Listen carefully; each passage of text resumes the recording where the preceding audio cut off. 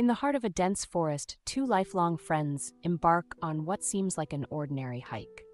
Laughter echoes through the trees as they share stories and dreams. But as the sun dips below the horizon, a chilling mystery unfolds. One friend vanishes without a trace, leaving the other in a whirlwind of confusion and fear. Desperation fuels the search as the remaining friend retraces their steps, calling out into the silent woods. But the deeper he delves, the more he realizes that the answers lie not in the forest but within himself. As night falls, the truth emerges. His friend was never real. A figment of his imagination, a companion conjured from the depths of his mind. This revelation shatters his perception of reality, yet opens a door to profound self-discovery. Through the haze of disbelief, he confronts his inner world, unraveling the threads of his own psyche.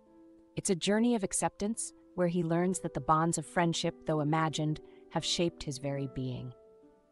In the quiet of the forest, he finds peace, embracing the solitude and the strength it brings. This tale of friendship and self-discovery leaves us pondering the boundaries of reality and the power of the mind. As the dawn breaks, he returns from the forest, not with a sense of loss, but with a newfound understanding of himself. The journey was never about finding his friend, but about finding himself. The Vanishing Friend invites us to explore the mysteries of our own minds and the friendships that define us, real or imagined.